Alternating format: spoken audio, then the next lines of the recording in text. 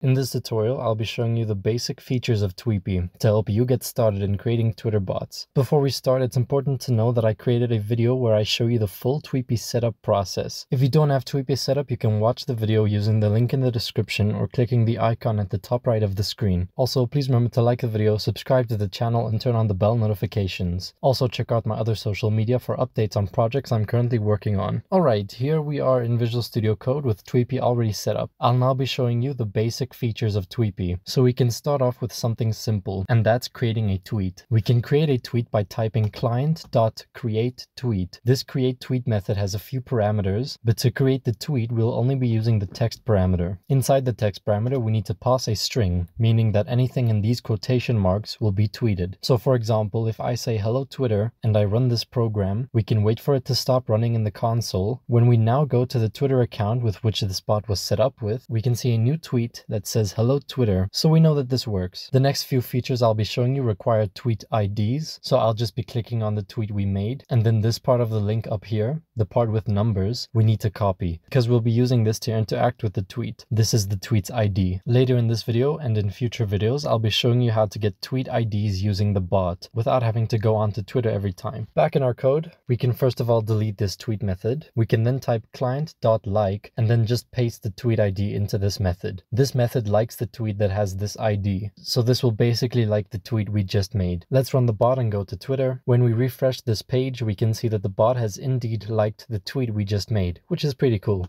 Back in our code, we can delete this line and type client.retweet and paste the tweet ID in here. This will retweet the tweet whose ID we pass here. Instead of immediately running the code again, I actually want to show you how to leave replies as well. We again need to use the createTweet method. So client.createTweet, but this time we add a second argument to a parameter called inReplyToTweetID, and we then say that that's equal to the tweet ID. We can then pass text to the parameter we used earlier called text. This time, however, we'll say text equals hello user. Basically, this whole line of code will leave this reply to this tweet. If we now run our code and go back to Twitter, we can see that the tweet has indeed been retweeted, and we can also see that the reply feature works as well. The bot left a reply to its own tweet. We'll now be doing some of the more advanced features. I'll be showing you how to display each new tweet in your home timeline onto the console or terminal. So let's go over this real quick. We'll need to search for each tweet, and then for each tweet found, we need to output that into the terminal. Alright, so we type for tweet in api.hometimeline :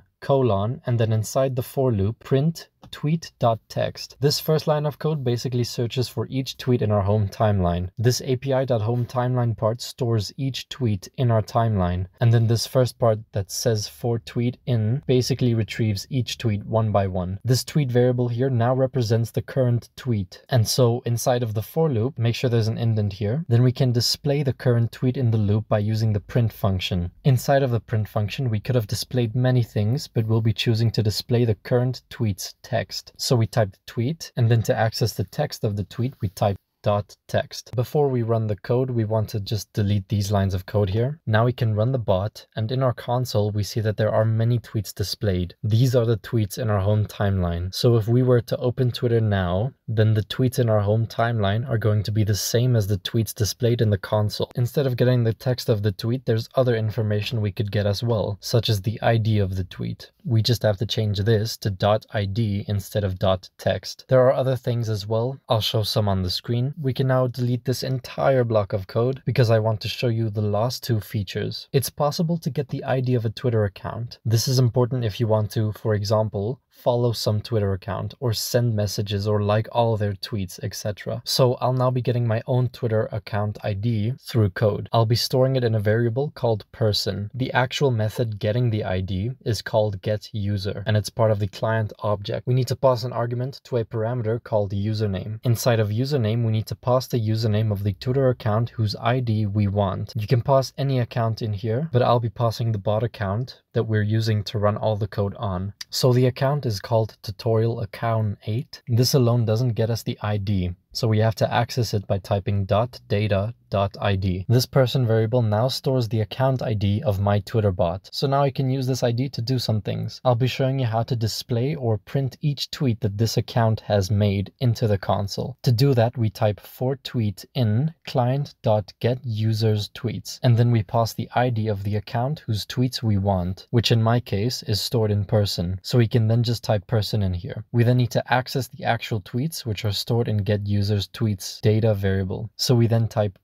.data. For each tweet, we can then just print it into the console or terminal by typing print, and then passing the tweet's text by typing tweet.text. If we now run this code, then we should see all the tweets that this account has ever made in the terminal, which we do. Those are all the features I'll be showing you in this beginner Tweepy tutorial. In upcoming videos, I'll be showing you how to create different kinds of bots, namely reply bots, like bots, and also retweet bots. So be sure to like the video and subscribe to the channel. Also check out my other social media for updates on the projects I'm currently working on. Other than that, I hope you enjoyed, and I also hope to see you in the next video.